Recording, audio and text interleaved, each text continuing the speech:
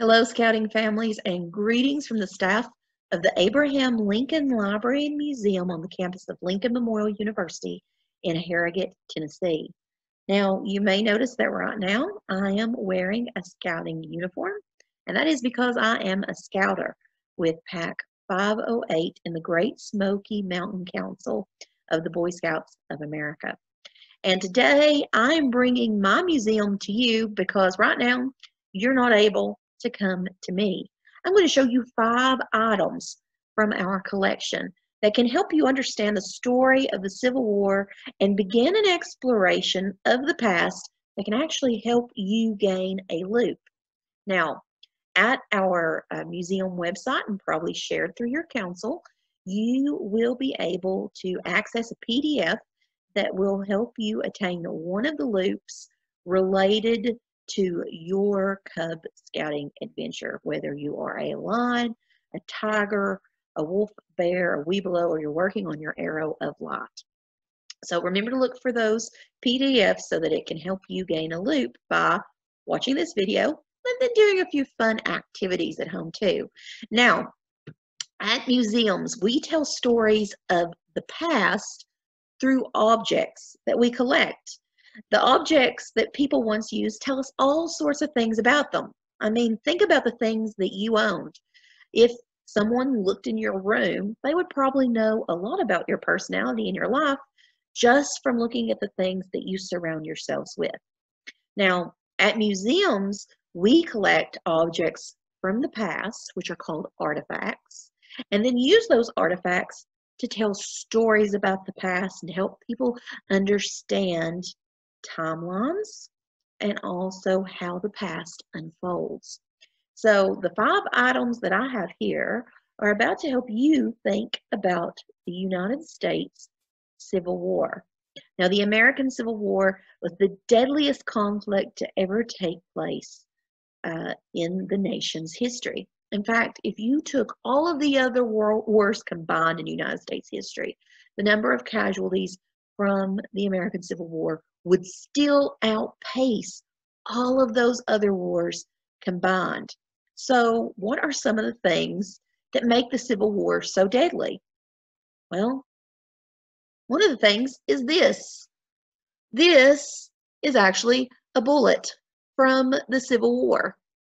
And the reason it is so particularly deadly is because it is a new design. You see, prior to bullets being made like this, they are actually little round balls of lead. But then designers added something in called rifling. That's these twisty shapes that you see right here. And what makes this so particularly deadly is that when it comes out of the rifle, rifling gives rifle the name, it spins it. Now, does anyone out there play football? If you do, you may know that when you throw the football, you put a spin on it. That helps give the football more accuracy. That's what rifling does with this little bullet too. It gives it more accuracy. And because this is made out of a particularly soft lead, when it hits the human body, it might go straight through or it might bounce around and come out through the chest or the neck. So it's one of the things that leads to high casualties during the Civil War. But in actuality, the thing that kills the most people during the Civil War is disease. Things like typhoid, for example, smallpox. Those killed people in high numbers during the Civil War. In fact, it actually claimed Abraham Lincoln's son's life, Willie, in 1862 while he was president in the White House. And it made President Lincoln very sad.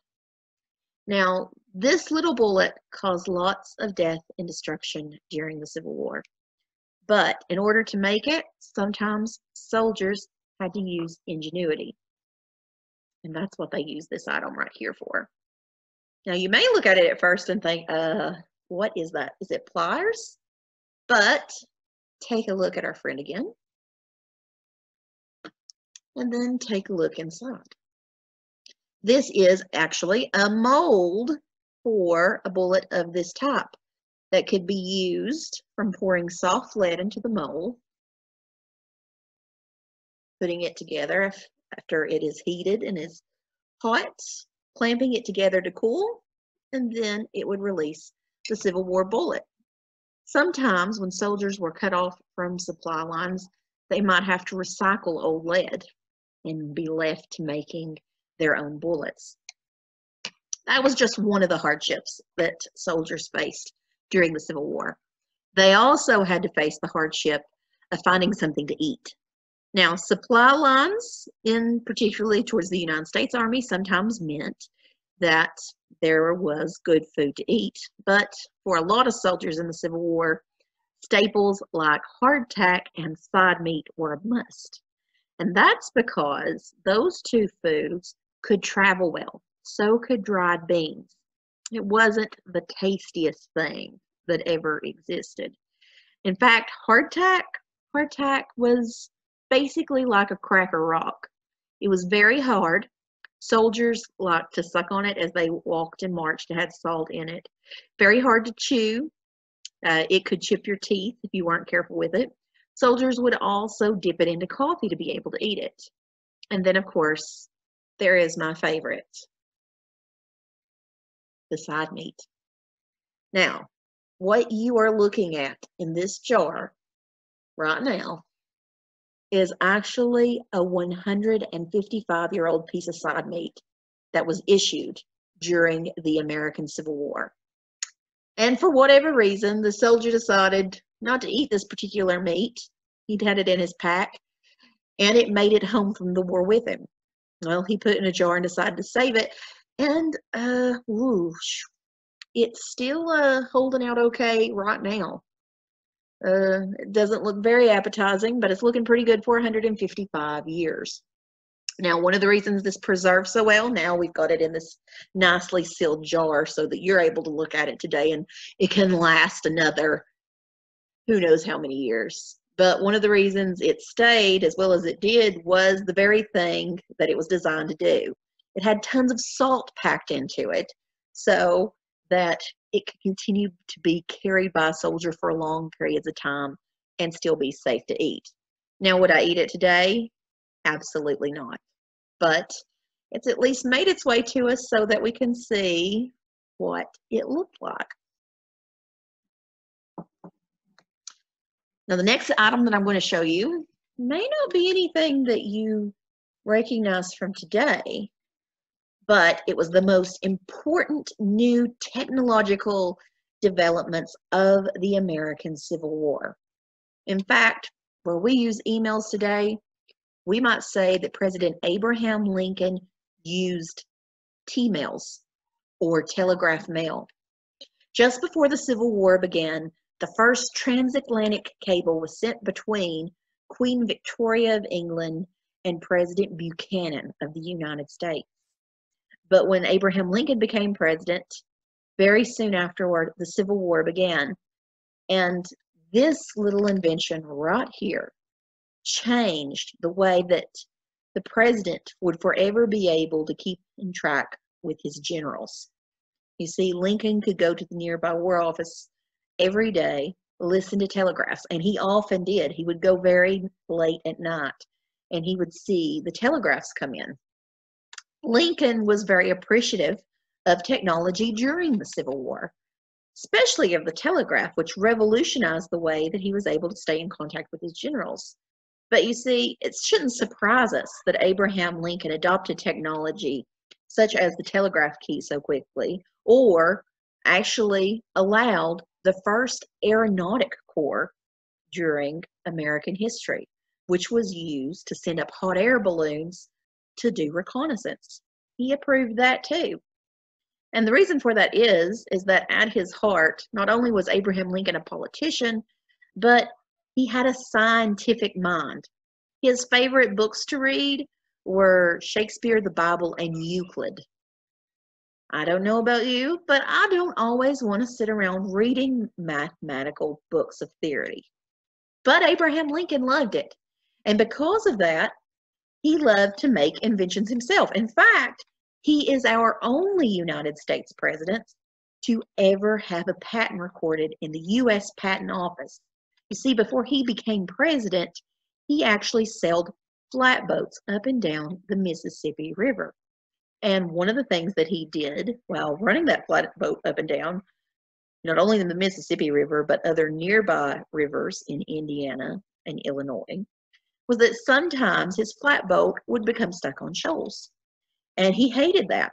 And while he was a member of the U.S. House of Representatives, he actually saw a ship get stuck on the shoals, and that made him start thinking,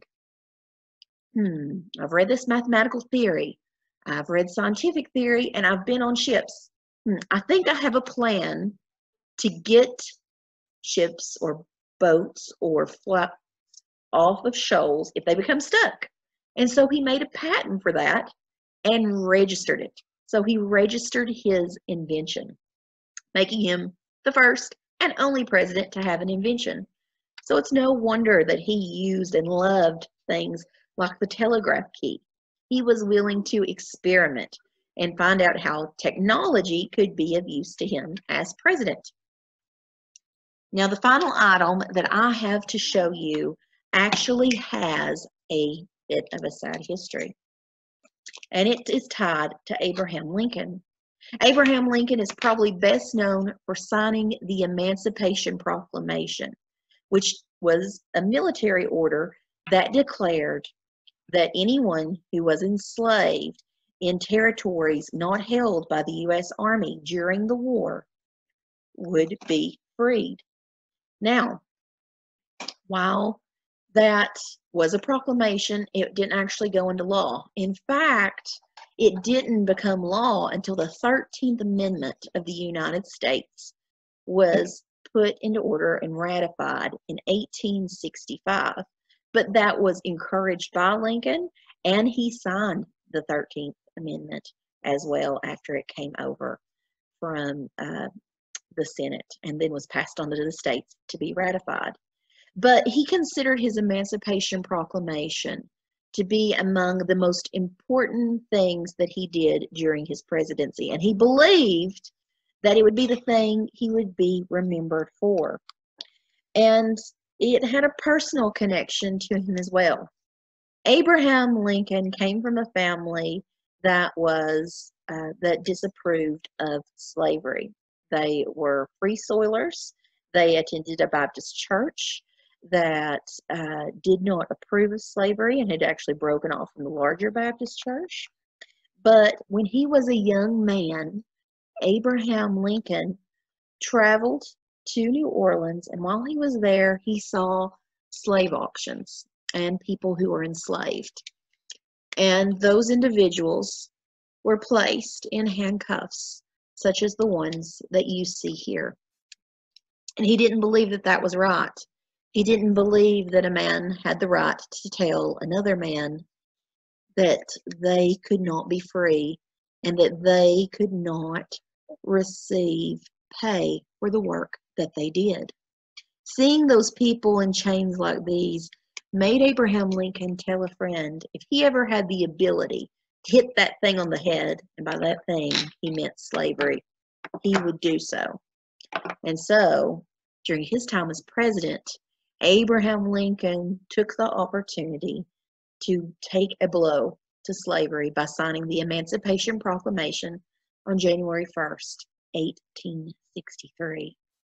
Now, that was a very short lesson on the American Civil War and my ability to bring it to you to give you a glimpse into understanding the story and the history of the Civil War. If you're interested in the Civil War, there are tons of great books out there that you should check out and look for. Request it right now if you are in Tennessee, for example. Your local library probably has a digital card that you can check out and be able to get your own library books digitally. So consider that, and to make certain to pull out the PDFs that I have told you about that can help you gain loops for learning about all these great museum things that you have seen here today. This has been Natalie Sweet for the Abraham Lincoln Library and Museum, and I hope that you have a